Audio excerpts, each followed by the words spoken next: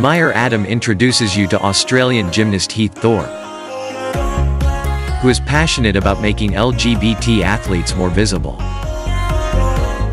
The Oceania Zone's qualifying competitions for the International Gymnastics Championships were held on May 6.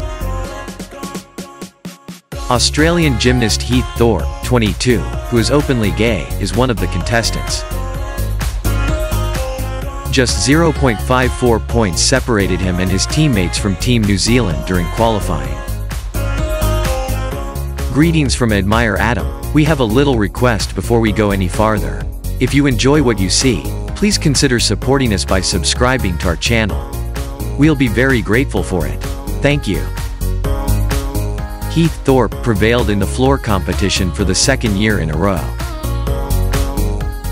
On high bar, he finished second as well. The gymnast shared his excitement for this triumph, which would enable him to compete in the World Championships in Belgium in October, on TikTok. His chances of qualifying for the 2024 Summer Olympics in Paris have improved as a result of this triumph. For the person who was unable to compete in the Tokyo 2020 Games, it would be a sweet form of retaliation. The gymnast, however, has also developed into a spokesperson for the LGBTQ+ community in addition to his athletic success. Thorpe heroically opened the path for increased LGBTQ+ visibility and acceptance in the sport, which is frequently stigmatized for its hyper-masculine environment, by bravely coming out at the age of 18.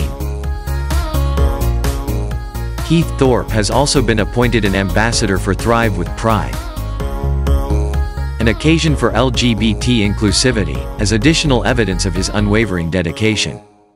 The person who formerly worked as a Calvin Klein model is also quite active on social media. He can be admired while he trains, pet his cat, or flaunt his incredibly gender-neutral attire. We adore. I want to thank you again for watching our videos. If you want to watch more of these videos, subscribe to this channel and click the notification bell. Please keep an eye out for our new video. Thank you so much, and have a wonderful day.